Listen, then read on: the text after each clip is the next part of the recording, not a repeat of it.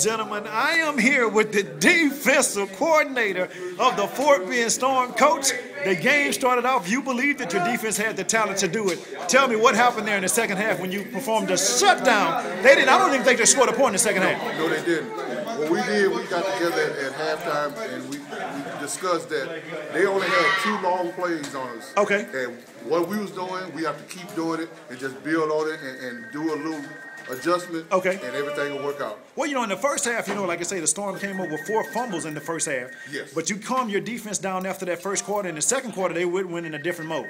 See, the thing is, what I do, try to keep my composure. If my composure is there, okay, I can rally my team and keep them down. Okay. We got a lot of young guys. Right. And they get excited, but we always can prevail. Defensively, we so strong. Right, that's right. We go different packages. Everybody's the same. Okay, okay. And they're so strong, and those guys believe in me, and I believe in them. And any adjustment we can make on the dime. In the fourth quarter, the Wolverines had a pivotal drive that the Fort Bend Storm defense had to come up with a big stop. What did you tell your guys when they went out there and made that stop? I told them make sure they put a lot of pressure on the quarterback and drop back in their zones, because he's going to pass.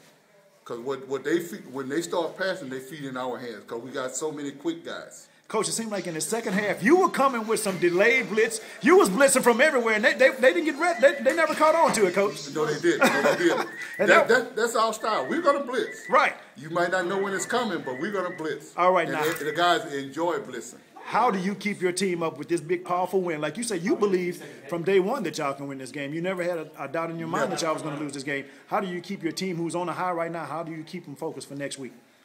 Well, we just have to make sure we come to practice on our walkthrough and stuff, and make sure all the guys get their assignments. Okay. And they're young guys, they can have letdowns. Right. And we building this team on not letting down. I got you. So we're gonna adjust and get ready.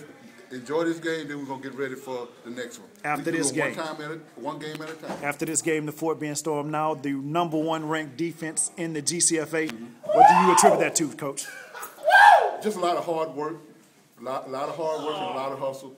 One thing about the defense is only one coach. That's right. That's me. Okay. But these guys believe in me, and I believe in them, and we'll get it done.